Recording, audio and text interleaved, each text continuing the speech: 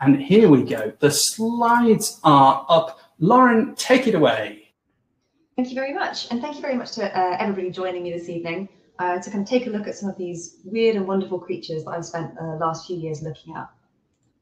So what I wanted to do, first of all, was talk a little bit about light and how animals sense light in general. So light is one of the most important and most ubiquitous cues in the world for all kind of biological systems. There are very few organisms on Earth that can't sense light in some way, and it can provide cues for all sorts of really important behaviors and ecological aspects of an animal's life. So we really need to kind of get to grips with a lot of these senses if we're going to understand how animals experience their world and what kind of guides them through it. So light can provide information regarding all sorts of different aspects of their lives. So that could be, keeping their daily rhythms in check, navigating, finding a mate, or finding a tasty snack. All of these things are really important to their ecology, their behavior, and ultimately their evolution. So really, by kind of understanding how they experience their world, we can then learn a lot more about all of these different aspects of their biology as well. I wanted to start off by just talking about some of the properties of light. So if we imagine, light as a simple wave, there's three kind of major aspects that animals could pick up on that are kind of bits of information embedded in that.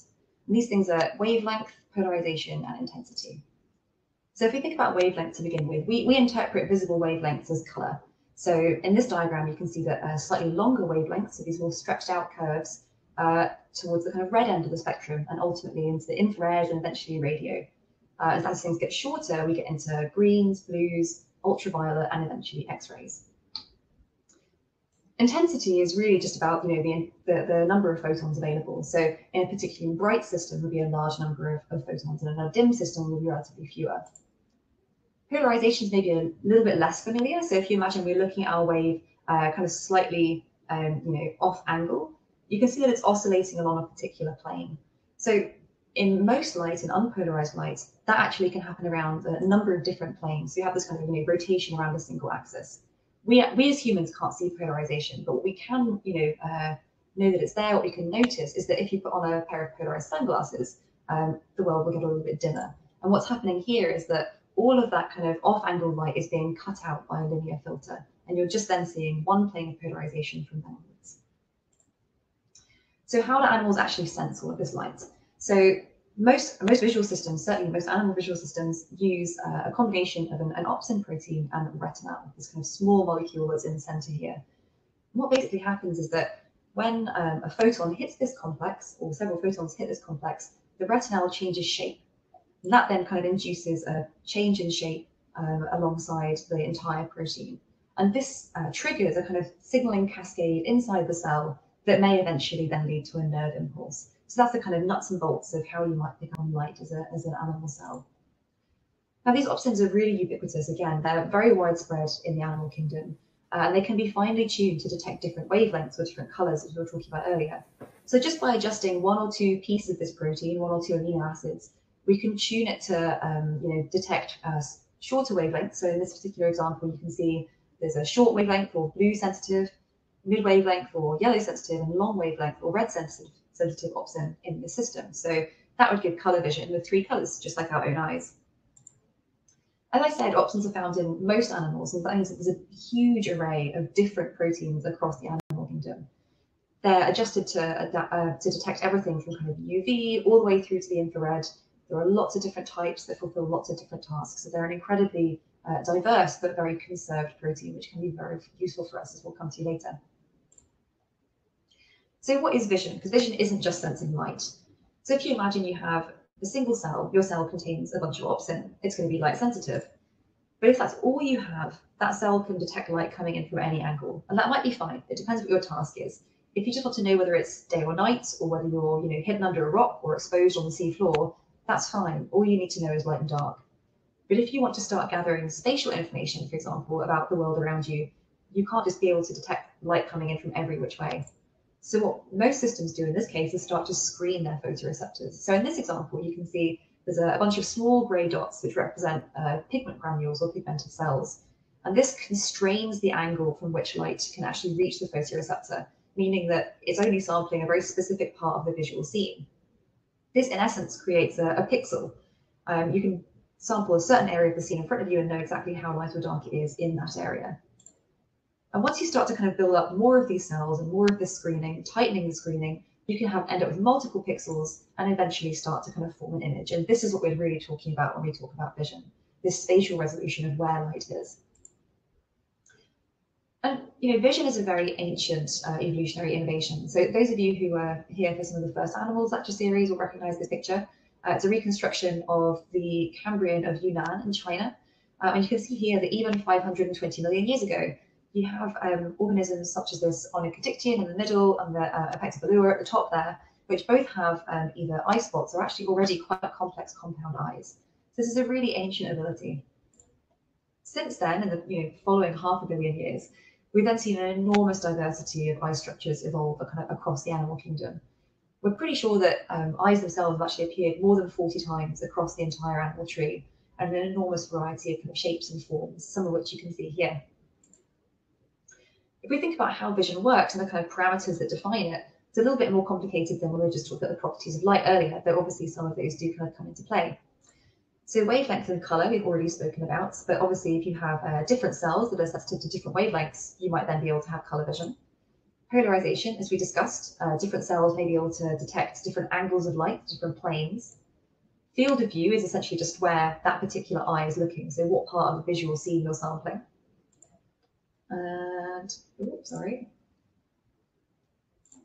And resolution is essentially how narrow or how wide each pixel is. So again, the narrower your photoreceptor, the finer your resolution, the more detail you're going to be able to detect in your image. And finally, sensitivity. So how many photons you really need to absorb before a response is triggered. So if you're not very sensitive, your sight in the dark is going to be very poor. You're going to miss out on more detail and more contrast. Most of these things we've actually learned from what we kind of think of as conventional visual systems. So animals that have a pair of eyes like ourselves and like this owl that you see here.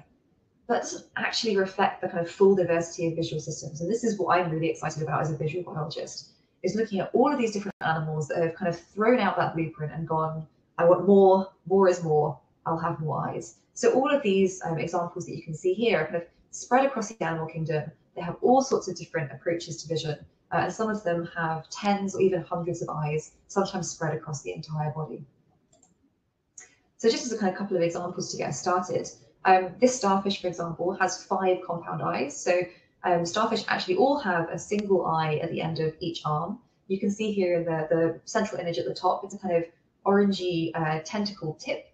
You can see perhaps there's little orange rings. Those are kind of created by the pigment that is then surrounding each of those pixels in the eye. Now we know that although they're relatively simple, starfish can use this not only to kind of work their way back to the safety of a reef if they're displaced, but they can actually, even if they're walking over an obstacle, they stabilize their gaze as they're doing it. So it's actually quite a sophisticated visual behavior, even for something relatively simple. Looking at scallops as well, so which might be familiar to you as a delicious dish. What we've actually got here is we can see that scallops have tens or even hundreds of these tiny but bright blue eyes kind of spread across the mantle, so the kind of rim of the 2 shells here. You can have a look at this cross section. There's quite an interesting thing about scallop eyes. They've actually got 2 retinas, so 2 layers of photoreceptor cells, which are kind of highlighted here in blue. So what the scallop eye does, which is quite interesting, is that it has a first retinal layer and then a second underneath. There's then a kind of concave mirror at the very base of the eye, which reflects light back up into the proximal retina. So in the bottom left here, you can see that they actually see 2 different images at the same time. Finally, as a kind of, another quick example, jellyfish. So another thing that you may not necessarily have thought of as being a visual creature. So box jellyfish actually have 24 eyes of 4 different types, arranged in these kind of strange blobs called rhopalia around the edge. So you can see here that the upper lens eye, so at the very top here, looks directly upwards of the animal. And we now know that this is used for kind of helping the animal maintain its preferred habitat around the very fringes of mangrove swamps. The lower lens eye looks kind of down into the water column and looks like it's probably going to be helping the animal to avoid obstacles while it's swimming. So this is all well and good.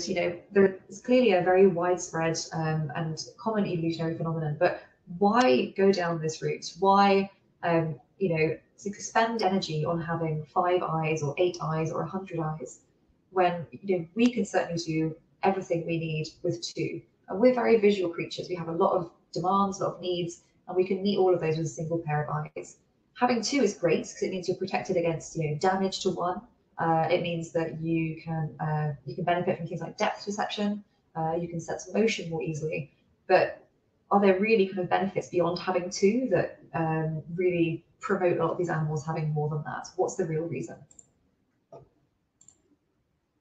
And if we look at the animal tree, it's actually a really common solution. So this is a phylogeny, a tree of life of most major animal groups. And just for a bit of orientation, we're here in the chordates, and a couple of familiar systems might then be in arthropods, so insects and spiders, and in mollusks, so things like our scallops, squid, and clams.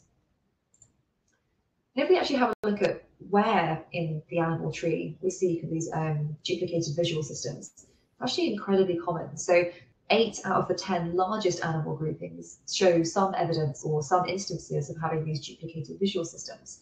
And we know that it's also quite an ancient solution because we see in particularly Burgess Shale fossils, such as this Opiminia, that you do actually have very, very ancient instances of having more than 2 eyes as well. So Opiminia famously has 5 putative compound eyes, but we don't know what they're using them for.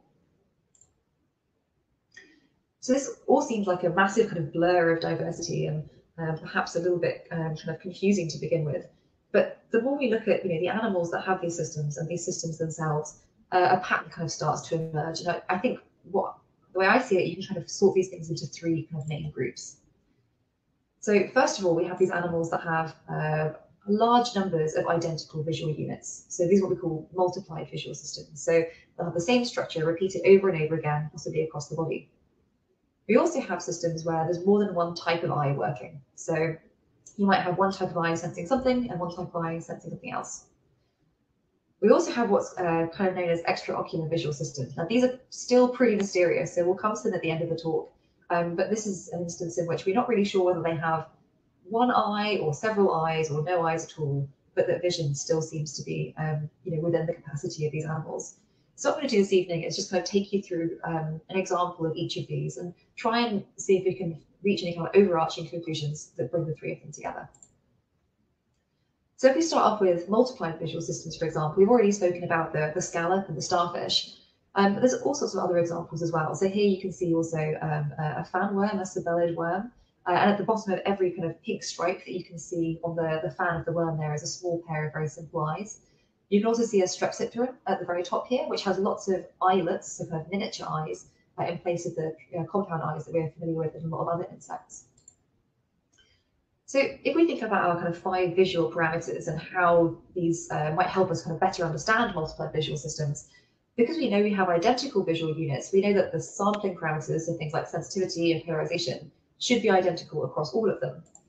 So this means that if we really want to understand what's happening in these systems and how information across these eyes is being combined, it's field of view that's going to give us the kind of the most information to go on, the best clue to how these animals are experiencing their world and why they're replicating the same eye over and over again. And this is a kind of common misconception even in insect compound eyes, is that you may be forming hundreds and hundreds of images that look in a very slightly different place. But certainly in insect compound eyes, even though this is what comes through all lenses, the animal then builds a single picture out of all of these tiny images. So what is happening? So if we imagine, for example, that we have an animal with 3 eyes, all 3 eyes do the same job. And so let's say that animal is looking at Academy Award-winning actor Nicolas Cage. What does that animal see? So if all 3 eyes are kind of sampling, overlapping fields of view, they might all see very slightly different pictures of Nicolas Cage, ranging from the top to the bottom. And this could have all sorts of benefits. It offers redundancy. So if one of the eyes gets, damaged or pulled off, then they can still see Nick with the other 2. It could also mean that they're able to more easily detect things like motion and depth. Alternatively, those 3 eyes could be looking at different parts of him. So in this case, you've got one looking at his forehead and one at his shirt. And ultimately, that could mean that they firstly cover a larger field of view in total, and secondly, that they could create a composite image covering him in a bit more detail. So the animals I'm going to use to kind of illustrate some of this work is the chitin. So chitins are mollusks. You can probably find them in most rock pools in the UK if you go looking for them. You can see in the top right, this is the underneath, the ventral view of the mollusk. You can see a big muscular foot, lots of gill pairs either side, and a mouth at the top. And at the bottom, we've got some nice examples of how kind of colourful and beautiful and varied they can be. You can see that they're covered by these 8 kind of dorsal shells, and they're really important to this. So those shells in all mollusks are kind of filled with pores, sensory pores that detect things like chemicals, movement, and potentially light. But in some species, they've actually added what's this kind of small circular lens to the top of some modified pores. And this is an entirely new instance of an eye that occurs in several species of chitons.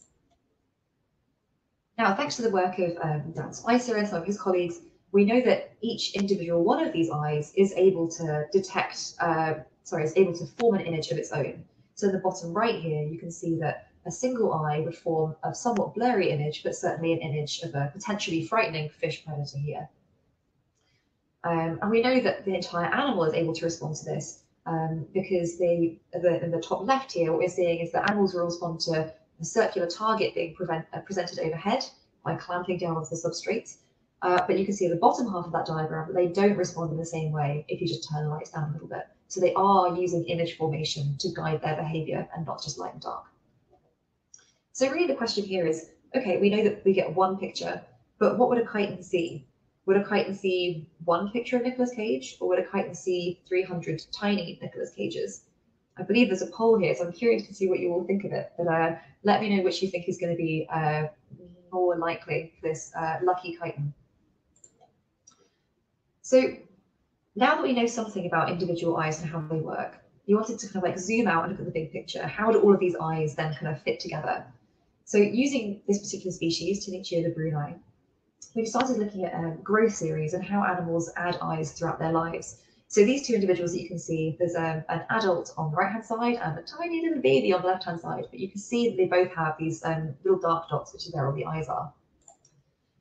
And as I said, they add these eyes continuously throughout their lives. Chitons kind of grow pretty much indeterminately throughout their life, and they seem to steadily add numbers as they get longer.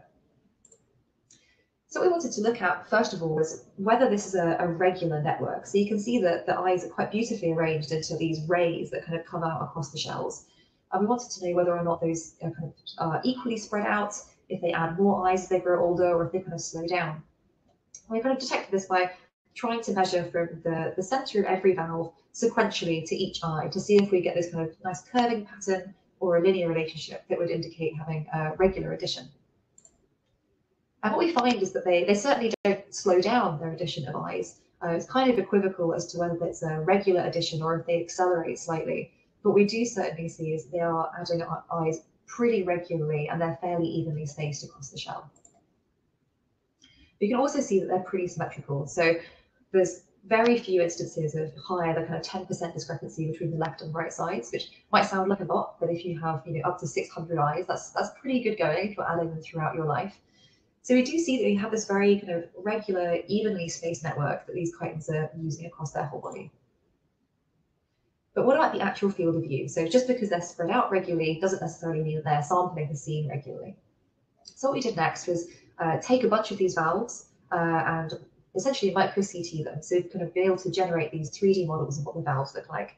So on this one, you'll be able to see in pink here, which is where every single eye is. And what we did was then look a little bit closer at every eye. You can see in the bottom right-hand side here an X-ray section through that shell. And you can see just about the shape kind of reflected from that diagram that I showed you earlier. So there's a lens at the top and then a cavity that contains the retina, the photoreceptors at the bottom. And so the original authors of the previous article estimated that the nodal point, the point at which the light kind of crosses over, is probably in the center or the lower third of the lens there. So what we can do is take that hypothetical nodal point and then try and work out how much light could reach the entire retina by passing through that point, and project outwards what the field of view might be for that particular eye. And if we do that for all of the eyes across half a valve, this is what we get. So every coloured cone here is the visual field of a single eye. So what we can see, and I've given you some orientation at the bottom there, the whole animal is head facing to the left. And if we have a look from the underneath, again, head to the left, we can see that there's a gradual shift in what part of the visual scene those eyes are sampling. So the oldest eyes are here in red and the youngest eyes are in purple. So this kind of shift from looking backwards and outwards to looking forwards and more kind of towards the center as the animal grows older. And if you start to look at both halves of the shell together, so we've now kind of rotated through 90 degrees and we're looking head on at the animal, you can see that there's actually quite a lot of overlap as well between the two halves of the valve, again with the oldest eye in red and the youngest eye in purple. So this actually creates a pretty broad strip directly dorsal of the animal that's being sampled by almost every eye in the visual system. And as we know, that can be up to kind of 500-600 eyes in some case, which is an enormous amount of oversampling for such a supposedly simple system. It might be that this is the most important area to sample, of course. We think that the chitin visual system is there primarily to enact defensive responses against overhead predators such as this fish. So how would a chitin then probably see Nicolas Cage if Nicolas Cage was to, wander over to it in a rock pool and try and pick it up? We know that actually all of these eyes are probably massively oversampling here. So I think what we expect to see is that we don't actually have one single image of Nicolas Cage forming. It's probably going to be hundreds and hundreds of smaller ones.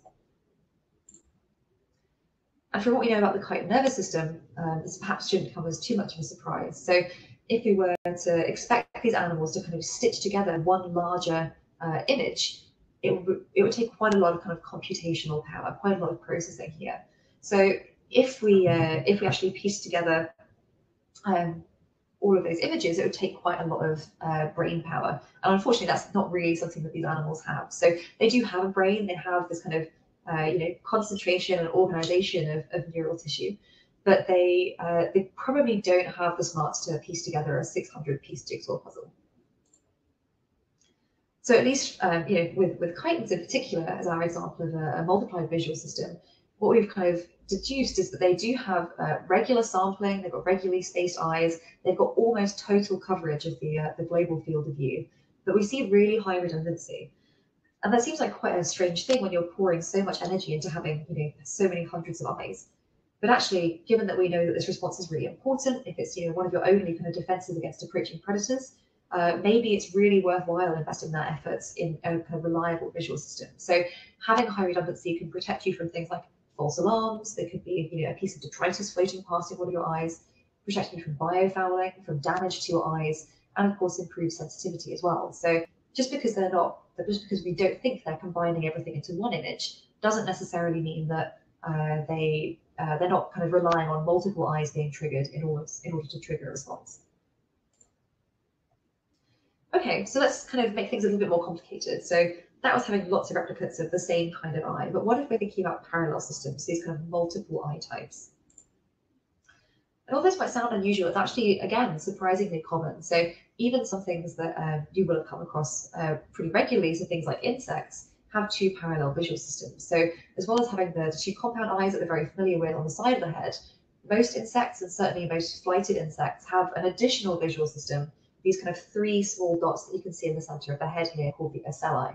And these kind of provide everything from flight stabilization to horizon detection to polarization possibly as well. So they fulfill a wide range of roles. But we do see this kind of same approach in lots of different animals as well. So unlike multiplied systems, there's a whole lot more variables at play here. So because we can have different functionalities, we could have different color sensitivity, different polarization sensitivity, different resolution, and field of view across all of these kind of different systems. So there's quite a lot happening that we need to get to grips with. So this time, it could be that one eye is seeing a beautifully well-resolved, fine detailed picture of Nick Cage, but it's all in black and white. And it could be that our second visual system is actually seeing a pretty crummy picture, but does all the kind of color recognition. But this kind of seems strange to us because we can see Nick Cage perfectly fine in full color, in full detail, with just one pair of eyes. So why end up with two eyes doing the same job that one eye could do? And this is a question that I'm going to use spiders to kind of address. And this is your trigger warning for any arachnophobes who are in the audience. The cutest spider that I could find on the internet, but there are a couple of pretty gnarly ones coming up in a moment, so look away. Spiders really are the kind of masters of having parallel visual systems, and they have an enormous variety of eye distributions, eye parameters, size, even number, which makes them the kind of perfect system to then look at, why you would use different structures to detect different cues.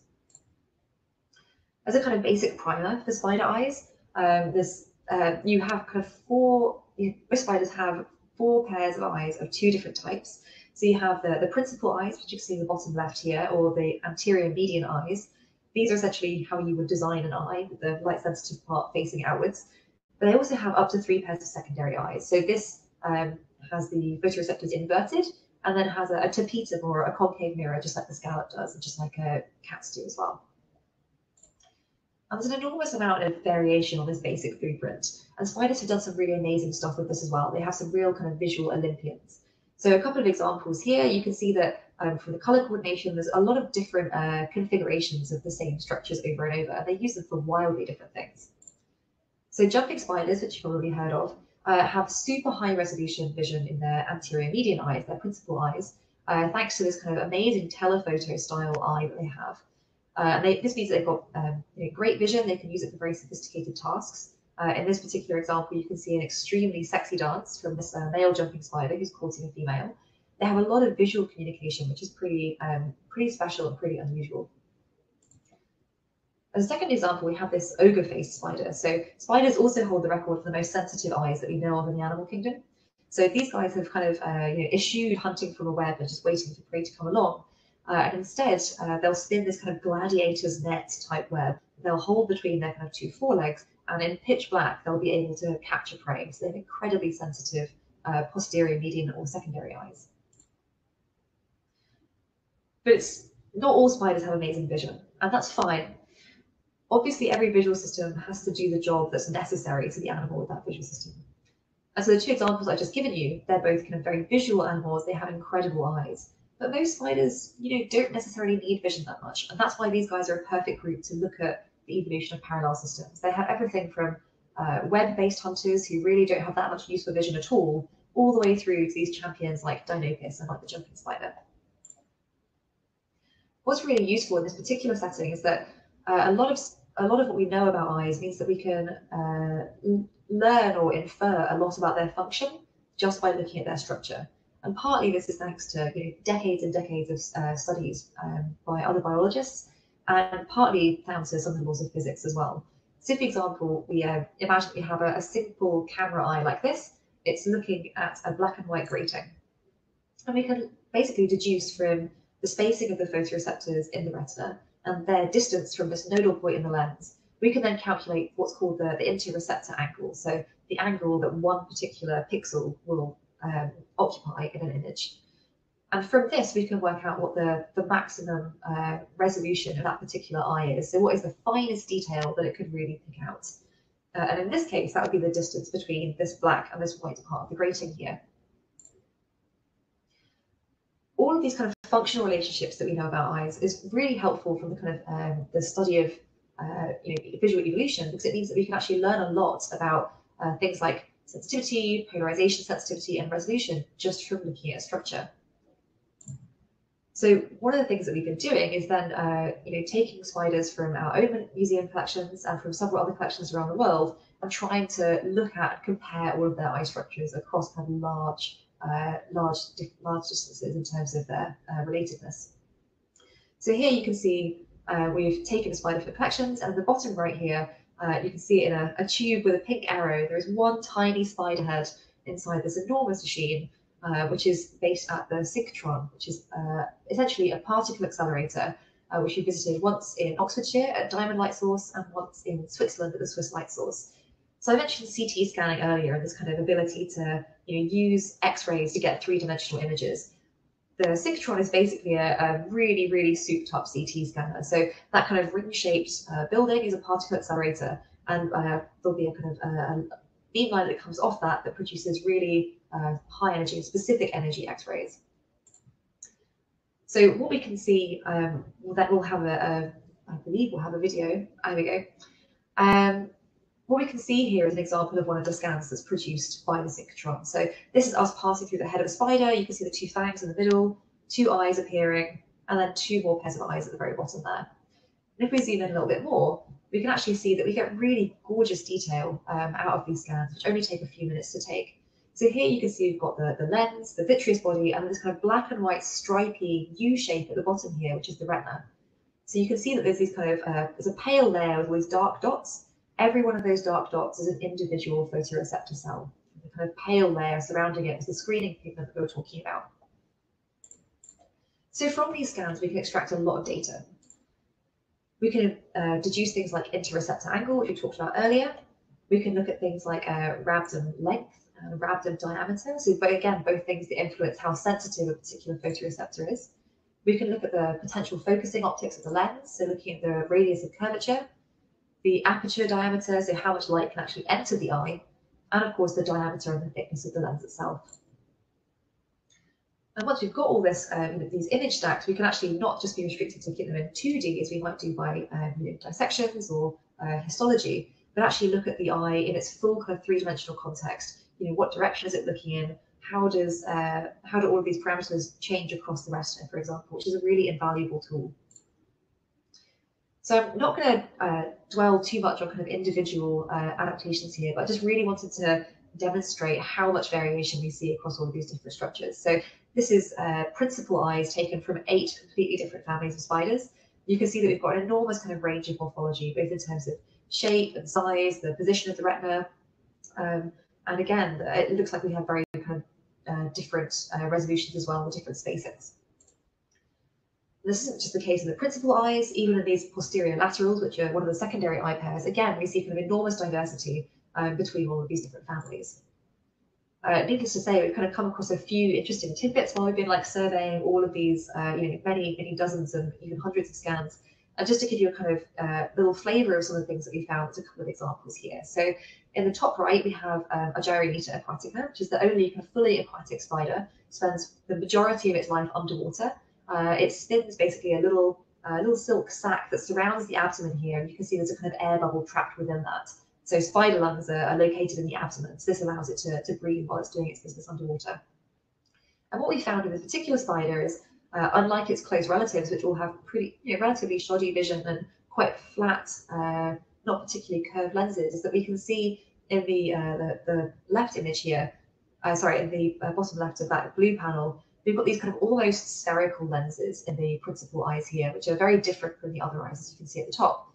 So this is something that we see very commonly in other aquatic systems. So things like fish have really spherical lenses, octopus have very spherical lenses as well. So actually it's probably an adaptation to being underwater. So the focusing power of the lens is massively reduced if you're underwater, because the refractive index of the water and the lens are very, very similar. Whereas for us, the refractive index of air and our lenses is much higher. So we don't need them to be quite as thick or as rounded. In the bottom left, the kind of orange panel here is a different example. So this is Zidarian, which is an ant hunting spider. They have this fabulous lifestyle where they build themselves a tiny igloo out of stones, and they venture out of their igloo. They go hunting for ants, and then they work their way back to their igloos at the end of their hunt. And they do seem to be able to navigate their way back without too much trouble, which is kind of a curious thing. So one of the things that we noticed while we were looking at the eyes and reconstructing the eyes of this particular animal is that you'll see under this red lens, we have 2 layers of retina here. So you'll maybe able to see that the kind of green and yellow layer is at a right angle-ish to the kind of teal and blue layer underneath. And this is really typical of something that we see in animals that have polarization sensitivity. So just by turning the receptors 390 degrees, you can then kind of differentiate between different planes of polarization, which is a really neat trick. For these animals, it might be really useful at getting back to their igloos at the end of their hunt.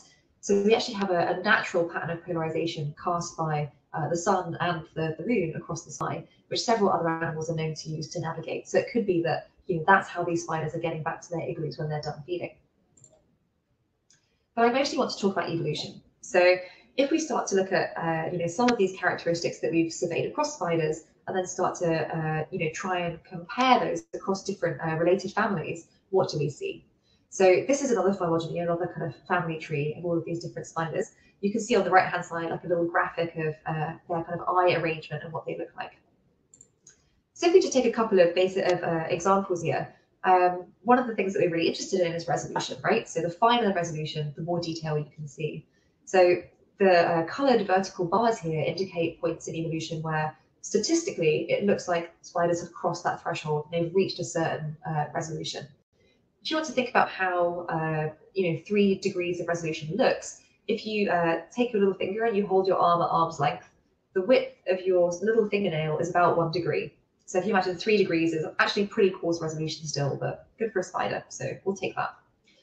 As you can see, the instances where this evolves seem to coincide relatively neatly with the estimated origin of webless hunting. So animals leaving the web, going to either wander to find their prey or actually visually hunting them. So maybe this isn't a huge surprise. You need vision, you get better vision. We see the same thing with polarization sensitivity. So again, this possible way of navigating, which might suddenly become much more useful once you're leaving your web and going hunting elsewhere. But it's not just a case of, spiders that need better vision, have better vision across the board. That's not necessarily true. So one of the things that we did next was compare a fairly simple metric, so looking at lens diameter, the size of the eye, as kind of a proxy for the investment they made in that eye pair. And you can see here that the 3 families that I've picked out, which are all quite visual hunters, not only do they have, maybe higher investment overall, they actually have much more variable investment. So if you compare, for example, the far left, the salticids, we've got dramatically different eye sizes compared to, for example, the araneids in the middle there, which are our kind of classic orb weavers, which, in total probably have about the same total diameter of eyes, but it's much more evenly spread. And if we look at sampling parameters, some of the things that we talked about earlier in terms of retina morphology, we see a very similar pattern. So if we compare rhabdom length, which influences sensitivity, with interrhabdom angle, which influences resolution, we can see that we have this kind of downwards correlation here of these 2 factors. And if we look at how these different animals hunt, we can see quite an interesting pattern once again. So if we look at the web hunters, so our araneids and our falcids, you can see that they form 2 quite tight clusters of points here. You'll also notice that in both cases there are 3 points that are much closer together than the 4th, and these 3 are the secondary eye pairs, and the 4th one is the primary eye pair. If we look at ground hunters, we suddenly see kind of a much wider distribution, particularly in dictynars, and they kind of stretch out along the kind of lower part of the graph here.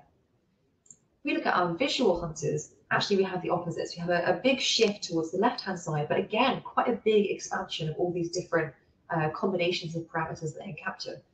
So again, we see quite a lot more variation. It's not just better vision, it's more varied between the eye pairs, despite the fact that these animals are more visually reliant. So let's come to field of view. We've kind of talked about some of these sampling parameters now and how they vary between visual and non-visual species.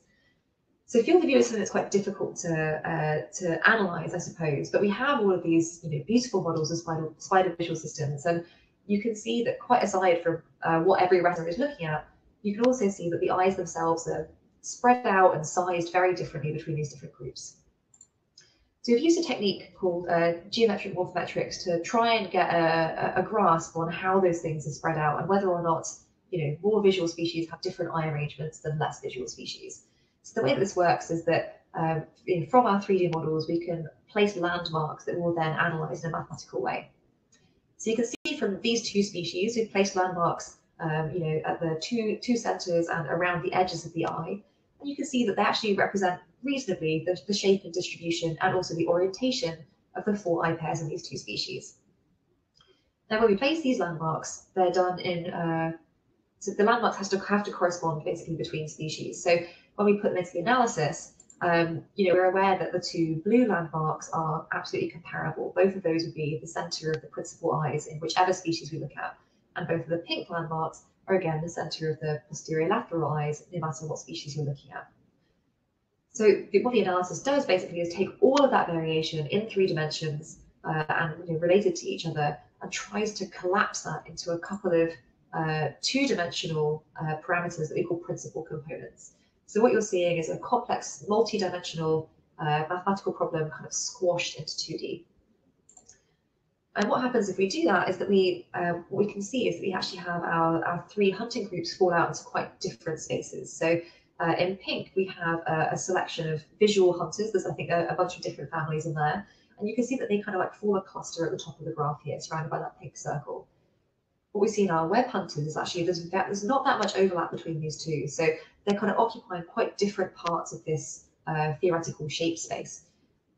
Our ground hunters kind of sit somewhere in between, and they're clearly kind of encompassing a bit of both of them as well. But we can see quite a clear distinction between at least our visual and our web hunting spiders.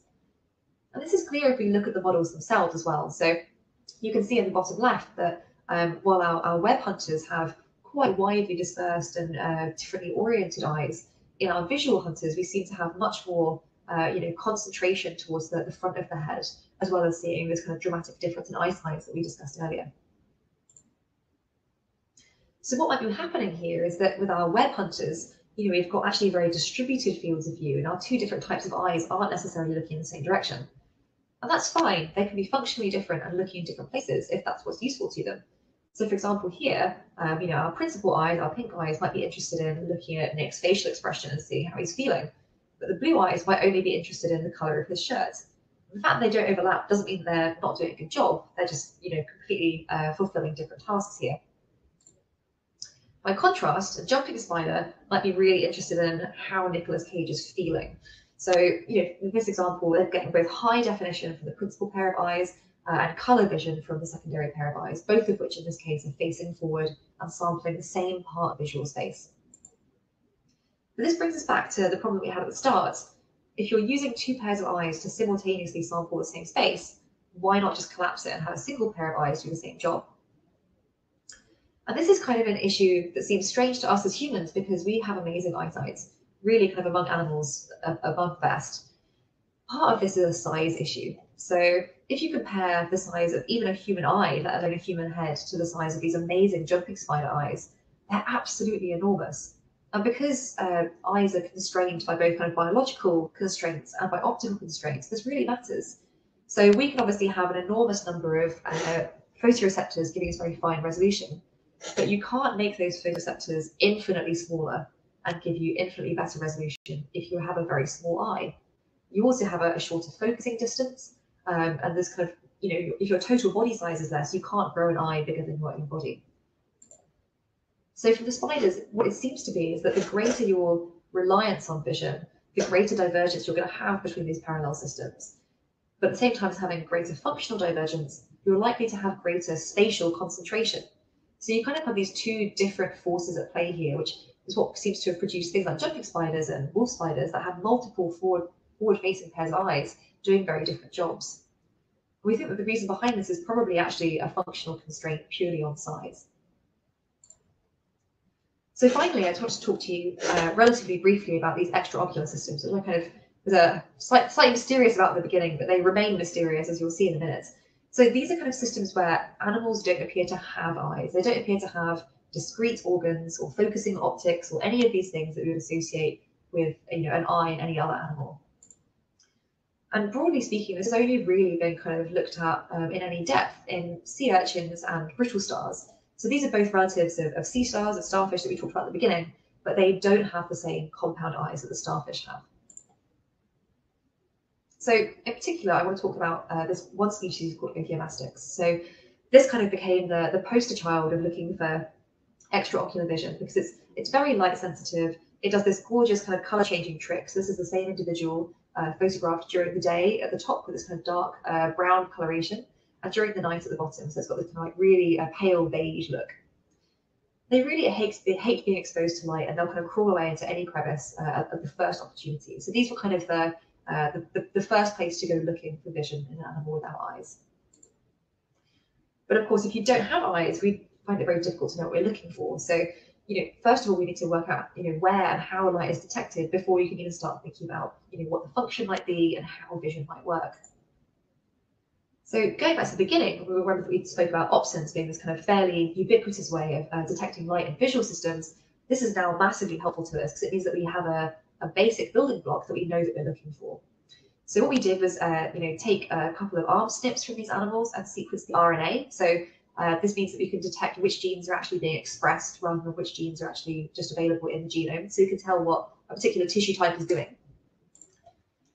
And what we found is that actually they do have a large number of opsins. So this is again a phylogeny, but only of the genes. We can do this to look at how different genes are related to each other. The important thing here is that I want you to look at the top. So these two groups of opsins, C and R, are used for vision in the vast majority of animal systems. And what we found was that there are 3 different R opsins available in this Ophiomastix arm. It's actually this kind of opsin that most invertebrates use for their vision. So we're like, cool, excellent. Like, this is a pretty promising lead. Let's go looking for some R opsins. So what we used next was a technique called immunohistochemistry. So this basically means that if you know you're looking for a particular protein, what you can do is design an antibody that will bind to that protein. So in the same way as you might develop antibodies to a particular pathogen, you can design an antibody to attack essentially a protein of your choice. And then you can attach a fluorescent protein to that antibody. And then when you put it under a fluorescent microscope, you'll basically have it light up exactly where that protein is located. So what we're looking at here is the arm plate of Ophiomastix. And what we can see in red is where this opsin is being expressed. So just for orientation, in the kind of top right here, you can see a microscope image of the surface of that plate. So we've got lots of kind of calcite bumps with these little pores surrounding them. And from the fluorescent image, it looks like what we're seeing is the opsin is located within those pores. And if you look at the scale on the top right here, so that scale bar is 10 microns, so 10 1,000ths of a millimeter.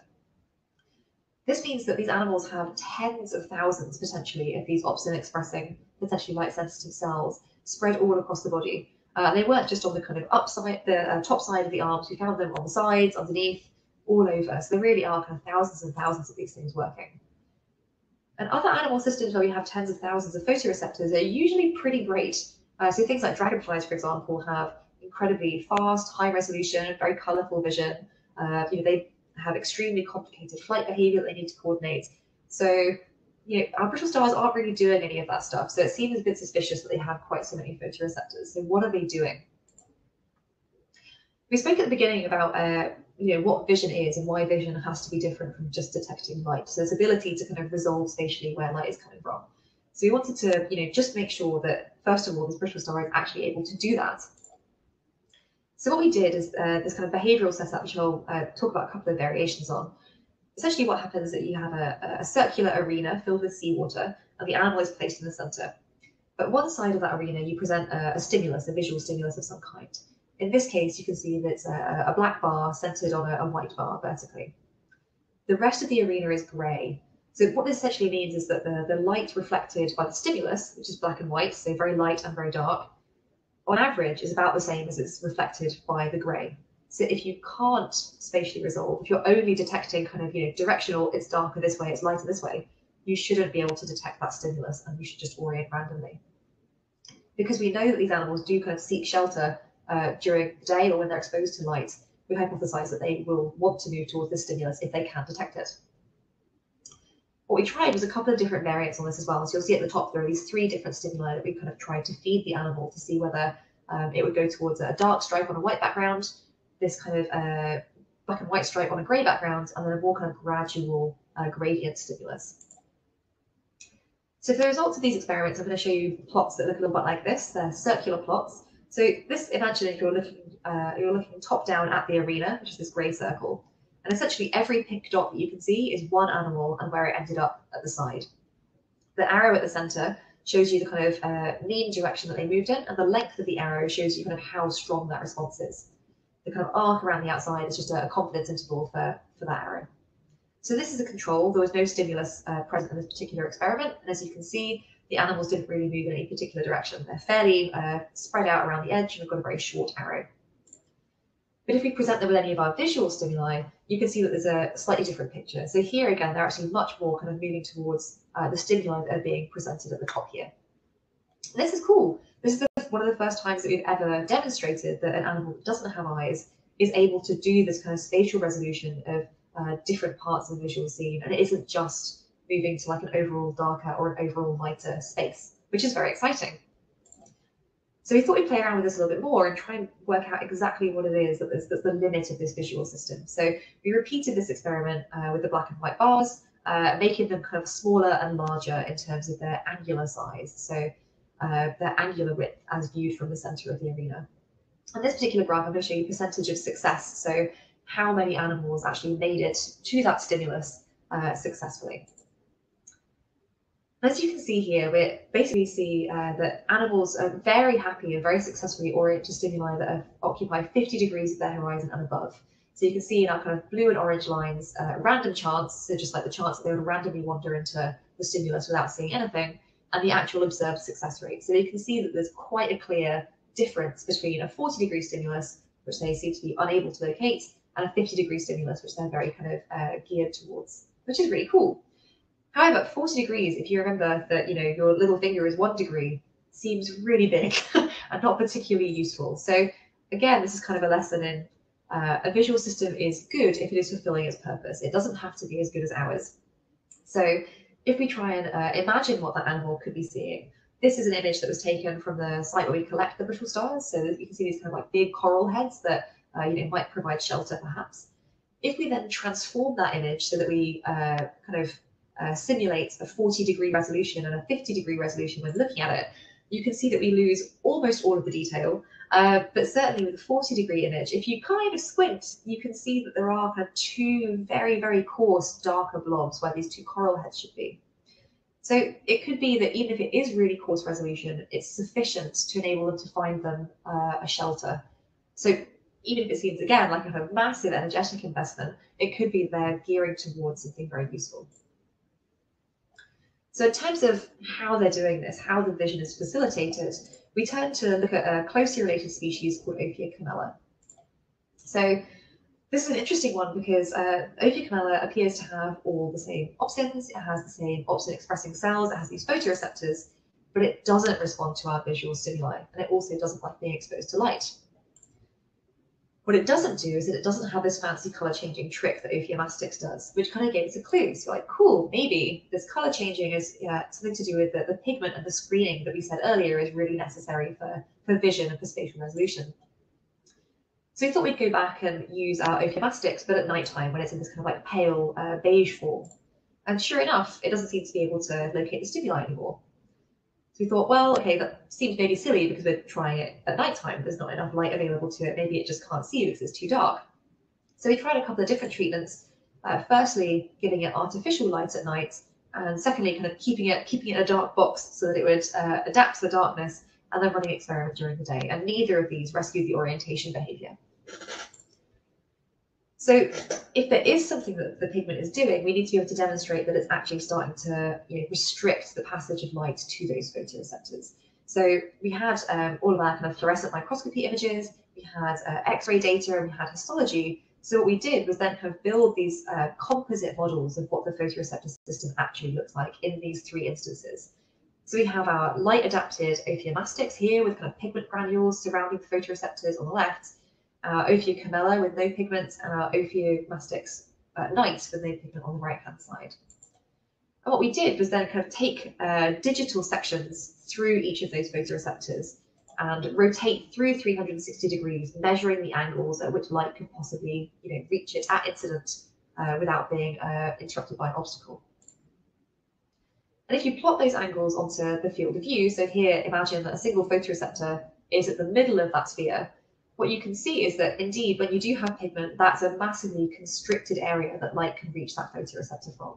So our Ophiocamella and our dark adapted Ophiomastix, you can see that there's light can reach that photoreceptor from almost 120 degrees, which is an enormous amount of the visual field. So what it looks like happening here is that we actually have a kind of visual system that's controlled by the movement of this pigment between the surface and the inside of the arm between day and night, which is really neat. It looks likely that the photoreceptors themselves, so that the light sensing cells, are probably fairly common. So you can see that they're in Ophiocamella, they may well be in other brittle stars, and it's only the addition of the pigment that really kind of confers this ability to start to discriminate a little bit more. This might seem like, this is one species. We looked at one species and we've maybe worked out a little bit more about how this works, but does this really contribute much more to the big picture? And at the beginning, I said that it's only really brittle stars and sea urchins that have really been investigated for extraocular vision in this way. And one of the nice things that we realized after completing some of this study is that actually the only species of sea urchin in which they've been shown to respond to the same sort of stimuli is this species, which is called Diadema africanum. again, it's a tropical species, and even more importantly, it changes colour in response to light and dark. So it could be that we've kind of stumbled upon an accidental visual system, again, that we know that there are photoreceptors in a lot of different urchins, but vision itself has only been demonstrated in this one dark colour changing species.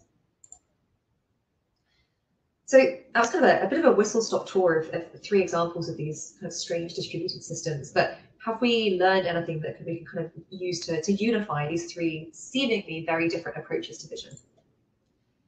I mean, importantly, we've seen that, you know, all of these fundamental things that we know about conventional visual systems absolutely have to hold up if you're looking at something less conventional. So things like, you know, logically using these 5 parameters to learn a bit more about how the visual system works, these kind of fundamental functional and morphological relationships that we see in eye structure have to hold up, and things like, you know, requiring pigment in order to actually screen your photoreceptors and produce resolution absolutely holds up in these systems as well. Something that I think is really interesting that's kind of emerged from working on a bunch of these different systems as well, and some of the ones that we've seen tonight, is that we actually also see a very broad general trend between spatial distribution and functional kind of complexity and diversity. So our ophiomastics, for example, at the kind of top left of this, has super dispersed photoreceptors across the entire body, but functionally it's very coarse resolution. We don't really know how it works. It's quite simplistic in its function. And at the other end of the spectrum, kind of you pass through our kind of multiplied systems, you then have really kind of functionally diverse and complex systems like those of the spiders. And we even saw this, you know, just looking at the spiders themselves, we saw this very clear relationship between very distributed eyes in orb weavers through to very concentrated eyes in visual hunters. So this works at several different scales as well. And whether or not this is, you know, purely because of you know, the different types of visual system isn't necessarily clear. So there could be a whole bunch of different ecological, developmental, evolutionary constraints at work here as well. So, for example, at one end of the spectrum, we have, you know, much more kind of sessile, maybe sedentary animals that don't lead very active lifestyles, might be more likely to have simple but very dispersed visual systems. Whereas at the other end of the spectrum, we could have these very active hunters, flighted insects, etc., that have parallel visual systems and lots of different functional types, but more spatial concentration. It could also be an ecological thing. So we could be looking at, you know, things that are more likely to be prey species and need to be kind of, you know, looking out for threats approaching from all sides, versus things that are predators and are pursuing something they want to keep in front of them. And it could just be, you know, in terms of body plans in general. So again, these distributed systems rely much more on these kind of unconventional body plans, either kind of radial symmetry or the lack of a head or the covering of the head with shells, versus this conventional kind of bilaterian body plan that we see in these bottom right. So I hope that, you know, some things are kind of becoming clearer in looking at some of these distributed systems, and I hope that I've been able to give you a small flavour of some of the kind of amazing diversity that there is out there. Hopefully, you know, as research goes on, we'll learn more and more about them, and some of these kind of general patterns will come into a bit more focus. But for now, I hope I've been able to kind of give you a bit of a tour of what we do know and what we still have to find out. With that, I just want to say thank you very much there's been an enormous number of people involved in this work, collaborators, people who willingly and unwillingly helped me at the synchrotron, everybody who's lent specimens, and of course to all those bodies that have funded this work as well. So thank you very much. Hello, Lauren. Thank you so much for a wonderful, wonderful tour that has taken us round all sorts of weird and wonderful beasties with many eyes. And as you can see, we have changed our position because we've gone to look for some beasties that also have many eyes. And in the collection here is a scale worm that was collected from the Southern Ocean in 1926, and some of these have multiple pairs of eyes. And we're also going to use another example to segue into a reminder. Here's some other lovely specimens we have in the museum. You can see some types of organisms that have many eyes, the scorpion as well, but you can see there are many insects in here as well. And that's just another nudge towards a reminder that if you would like to hear what have insects ever done for us, we look forward to seeing you in 2 weeks' time for Dr. George McGavin, who will be talking on that topic. And the link for that is up in the chat at the moment as I try and put that down without it breaking.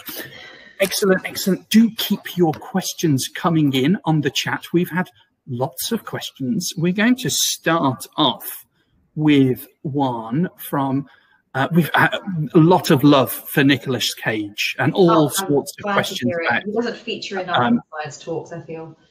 whether people should have more eyes so that they can see Nicolas Cage better. We should also at this point give some feedback from the poll. The question was which would be better. You know, how would the chiton see Nicolas Cage? With 78% of the vote was one big Nicolas Cage, and with 21% of the vote was 300 tiny Nicolas Cages. Do you want to comment on the outcome of this democratic event, Lauren? Well, I'm very glad that everybody has such faith in the nervous system of chitons to kind of, you know, put together this amazing jigsaw puzzle. But my personal opinion is they probably would see 300 tiny Nicolas Cages. There you have it. There you have it. And at that point, we're going to ask a question about the synchrotron, these high energy X-rays for looking inside these wonderful beasties. And both Mark and Jethro wanted to know, what kind of preservation do you need for these organisms to get the resolution that you need from the synchrotron? So maybe how are these specimens preserved? I know myself because we spent many days carefully putting them into the synchrotron. But tell us how these specimens are preserved before they go into the synchrotron beam. So because we were working with museum collections, a lot of the specimens that we were both using were preserved in ethanol. So this isn't usually the optimal way of preserving structure. So often we'd use nastier chemicals like butyraldehyde and then potentially staining agents to increase the contrast as well. But because I've been trusted with loaned specimens from both our museum and elsewhere, we're not allowed to do that. That would be counted as destructive. So ours were actually just preserved in ethanol. Often it's thought that kind of disrupts the structure a little bit, but as you saw from some of the scans that we showed, we do actually have a surprising amount of preservation, even from some really old specimens. So the video that I showed was actually from a spider collected in 1890, so preserved exceptionally well. Well, for a biologist, not a paleontologist, preserved exceptionally well over more than 100 years. Wonderful, wonderful. And while we're on eyes, and Sharon wants to know, does a spherical lens give a huge field of view? Is there some advantage to having a spherical lens? Does it give you a better field of view? Good question. So it depends what surrounds that lens. So if, for example, your spherical lens was sitting at its kind of widest point at the eye aperture, then you may well get a very large field of view. In a lot of these things, it sits a little bit further back. So it really depends on the angle between that nodal point at the center and the aperture itself, where the retina is. So the main benefit of a spherical lens, I think, is for the focusing power rather than the field of view itself. Excellent. And then we have a question from the Netherlands, which is, if some creatures don't use their eyes or don't need them, then why take the energy to make them? Why have eyes if you're not going to use them? Oh, excellent question. So this is something that we see in the most extreme cases in, for example, animals that live in caves or that live in the deep sea. And those, generally speaking, do tend to kind of lose their eyes over millions of years. The animals that I was talking about in terms of being less visual, so these spiders that have very similar eye structures, they're still using them in some way. So even if they're not using them to capture prey or communicate with one another, they may well still use them to detect, you know, very grainy shadows or just kind of light and dark. So in a lot of these cases, the eyes are still doing something. It may not be a very sophisticated task as we think about it, but they're often still fulfilling a job. If the eyes are completely useless, as they would be in a very dark environment, for example, then a lot of animals absolutely do want to conserve that energy and, you know, cut their losses and get rid of the eyes.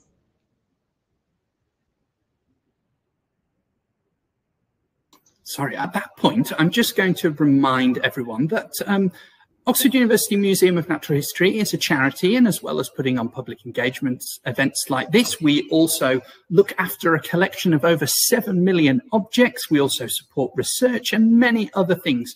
So if you are able to, please consider donating. I am about to put a link up in the chat. And with that, we will carry on with a few more questions. Joe Botting, a friend to many of the paleontologists in the audience, asks a question.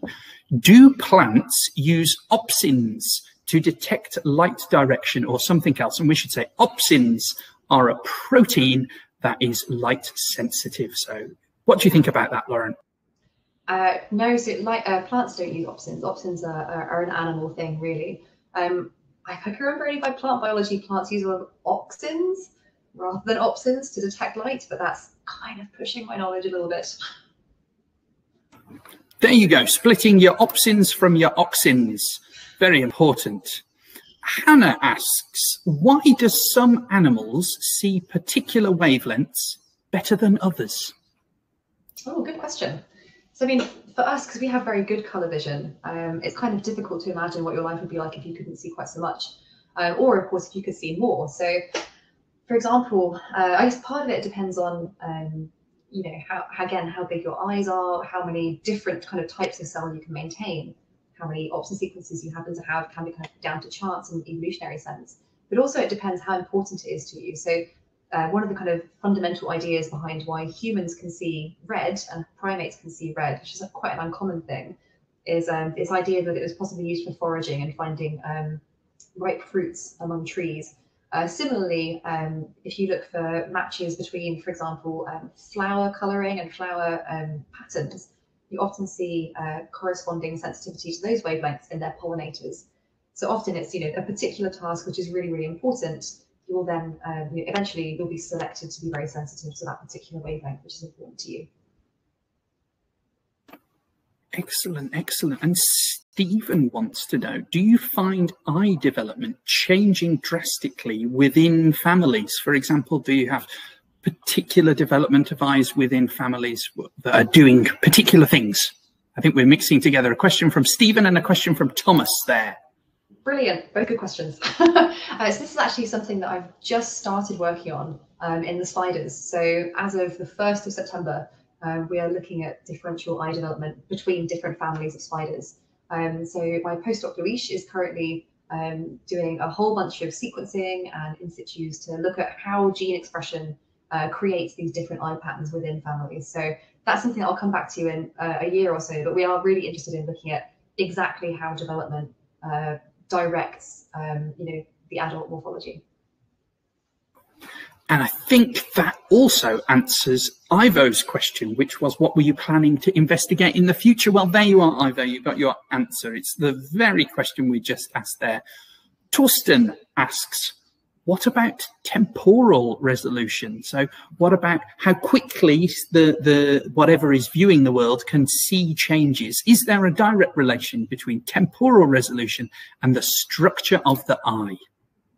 So the structure, I'm not entirely sure you'd be able to tell, but for temporal resolution, often you can, you know, often you can kind of anticipate what it might be like by a lot of the behavior of the animal itself. So often, if you have very high temporal resolution of a receptor, you could be really fast moving, you might be really active, or have a very high metabolism. So we can have other predictors that might help us anticipate what the temporal resolution might be like.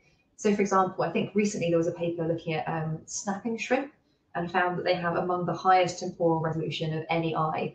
And they have this kind of, you know, very rapid prey capture behavior. So it makes sense that they have very high resolution.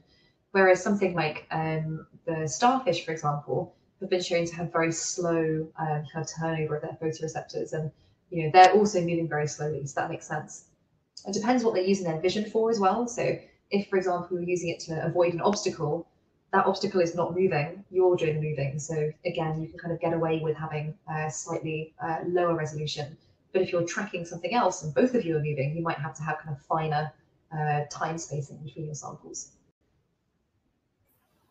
A few more final questions now. We go to Jethro, who would like to know, I think this is a brilliant question, what animal do you think has the most underappreciated vision? He asks, what animal surprises people when you tell them about their visual capabilities? Oh, that's a great question. So I think there are definitely some unsung heroes of animal vision for sure. I think actually those box jellyfish are among them for me. I think jellyfish are really one of those things that people don't think about as being visual. And then, you know, having 24 eyes in 4 types that are able to do all these different things, like, I think that's amazing. I think they're super cool. Wonderful, wonderful, wonderful. And we always love the box jellyfish. Perhaps we could have another poll sometime on whether we love box jellyfish more or less than Nicolas Cage. I am going to go to Stephen Bennett, who asks, humans can have blue, green, brown eyes. So we're talking about the colour of the pigment in the eyes, what we see when we look into other people's eyes. Humans can have blue, green, brown eyes. Why? And do other animals have different coloured eyes? Oh wow, that's a good question. I'm not sure I can tell you about other animals having different coloured eyes, but certainly from what I know about human eyes, it's particular protein structures in the muscle of the eye itself. So when you can see your kind of, you know, your pupil expanding and contracting, the part of the eye that you see the colour in is actually those muscles. So I think it's just slightly different proteins that are expressed in there. I couldn't tell you about other animal eyes, I have to admit. Sorry. There you go, ladies and gentlemen. Next time you're gazing deeply into the eyes of another, think about the proteins that are making up the colours of their eye. And at that point, I think we're going to go to the final question, which this week I'm going to give to Duncan Murdoch, who asks, if you had, which is a modification on our usual last question, if you had to choose one group, which would it be? Chitons, brittle stars, or spiders? And I'm going to add, why? Oh, that's pretty brutal. See, chitons are my research home. They were where I was, you know, born and raised in a scientific context, so I kind of always come home to them. But my loyalty probably lies with the spiders now, which I know is not what Duncan will want to hear as a professed arachnophobe. There you go, ladies and gentlemen, moving from the chitons over to the spiders, and they have persuaded her to stick with it now. There you go. And perhaps we will hear more about the spiders in the future as your wonderful research continues. Thanks once more to Dr. Lauren Sumner-Rooney for joining us this week for a wonderful talk that's given us a new view on the way things see the world. A final reminder that we look forward to seeing you again in 2 weeks' time, when George McGavin will be speaking on the topic of what have insects ever done for us. You can sign up on the link in the chat. And if you've enjoyed tonight, why not share your thoughts on social media using hashtag Visions of Nature. And you can see this and all the other talks again on our YouTube channel, OUMNH videos. So at that point, thanks once more to Lauren. We've loved bringing you into the museum and inadvertently taking you on a bit of a tour to some of the different rooms. Who knows, we may do this again next week. But at that point, thank you for joining us this evening, and we very much look forward to seeing you again in 2 weeks' time. Thanks. Good evening, everyone.